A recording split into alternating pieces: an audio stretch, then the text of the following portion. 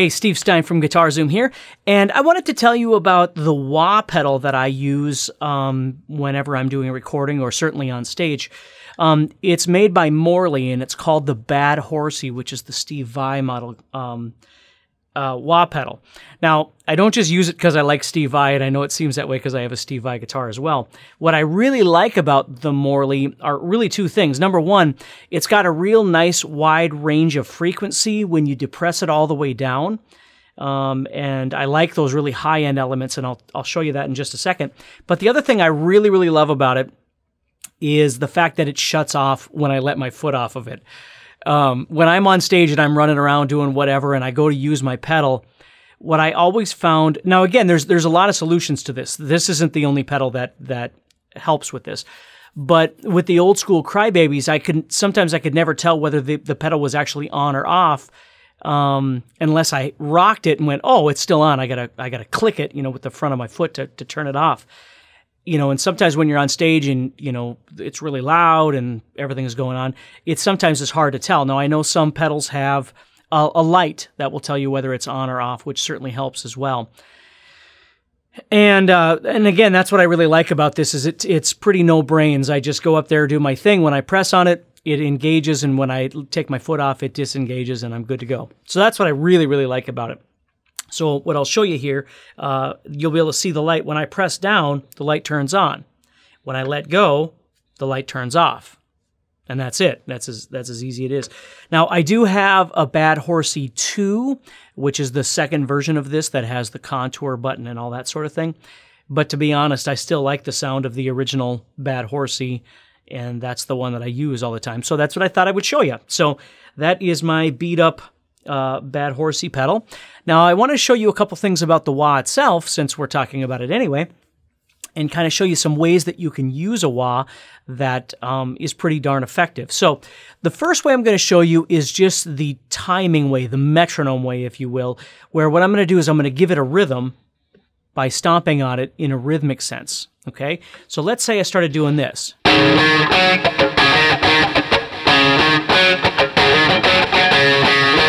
Just something with this kind of groove.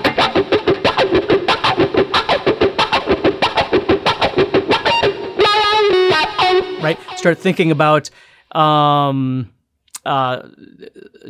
Hendrix, Voodoo Child, right? This is a perfect example of that.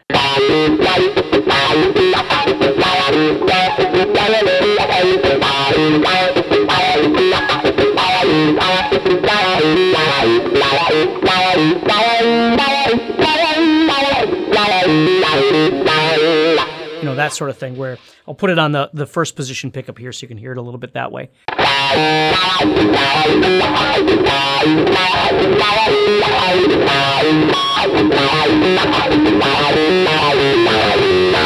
You see? So you're using it in rhythm. So you're pumping the pedal to create a groove. Okay? And that's a really effective way of doing it as well. When I use a wah on stage, I used to use it a lot, and I'll show you how I used to use it. I don't use it quite as much anymore, but I still certainly use it. But I was never one of those people that really used the wah going,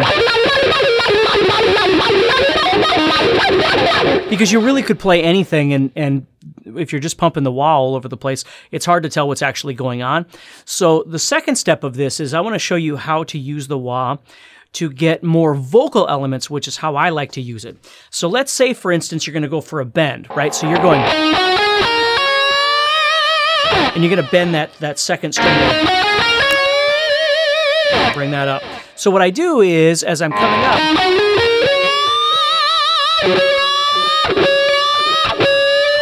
so as I bend up, I'm depressing the pedal.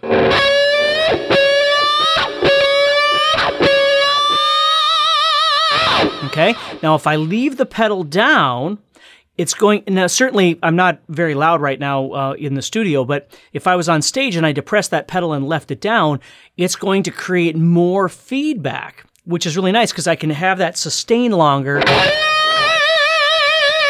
as I'm holding that pedal down. So what I'm going to do a little bit is I'm just going to show you how I use it a little bit to create some vowel sounds.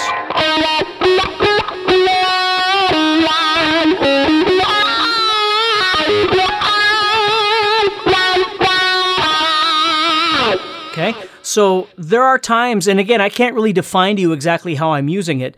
It's kind of a feel thing, but what I'm not doing is depressing it every time I play notes. Sometimes what I'll do is I'll just think of it this way, like I'll depress the pedal slowly and kind of glaze over strings or over notes.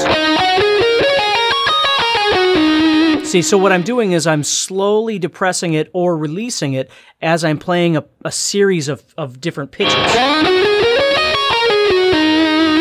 Okay, so it's just giving an overall frequency element. Sometimes what I'll do is I'll play it over certain notes.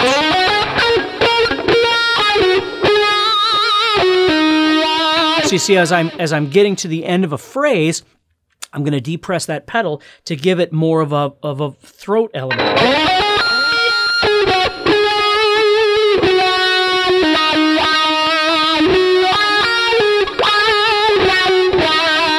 Okay, to give it more of that sort of thing. Now again, I'm going to combine those. When I play, I'm going to combine those two. I'm going to use the pedal as I'm glazing over notes, and then I'm going to use some vowel sounds. So it's not always happening.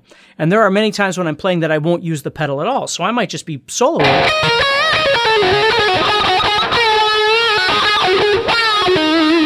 And I might just throw it in on a little phrase right there and then go back to whatever it was I was doing. So that's really another way that you can use the pedal is using it to create some vowel sounds, okay? Bending is always a great place to use it. Whenever you do a bend and you depress the pedal.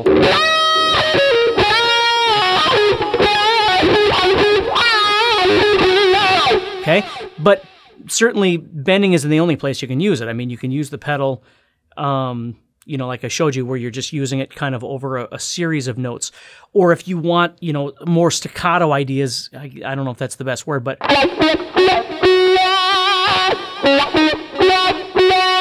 So right there, what I'm doing is I've got this wah, wah, wah, wah, right? So I'm kind of prolonging the pedal movement on the last two, where those two are small.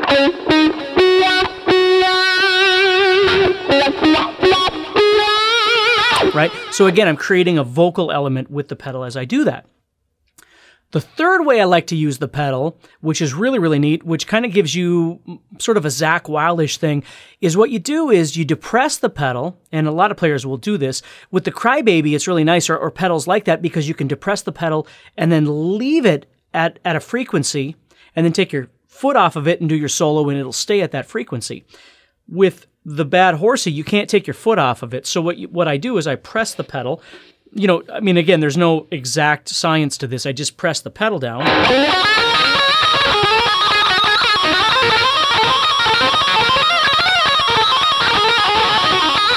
And what you'll notice is I'm not moving the pedal. I'm just holding it where it is. So I can go through any of these three stages that I'm talking about.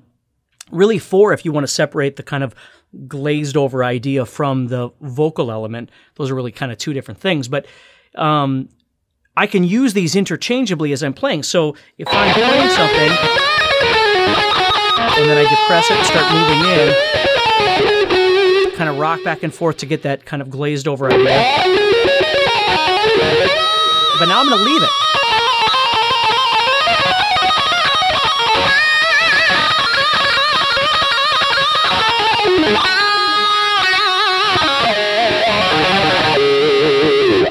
See? So I can kind of move back and forth between those. So, you know, when I first started learning how to use a wah pedal, you know, the only thing I understood about it was to rock it back and forth in time, like Voodoo Child or something like that. But it wasn't until much later that I started realizing that it actually works wonderful for me to use it in the vocal sense. And then, again, I certainly like to use it where I will hold it in a spot and get that real kind of pinchy high-end sound. It's not for everybody, but there's just different ways that you could use the wah pedal. So I thought I'd introduce you to my wah pedal and explain to you a little bit about how you could use your wah pedal in different ways if you haven't really thought about it. So take care, stay positive, and I'll talk to you soon.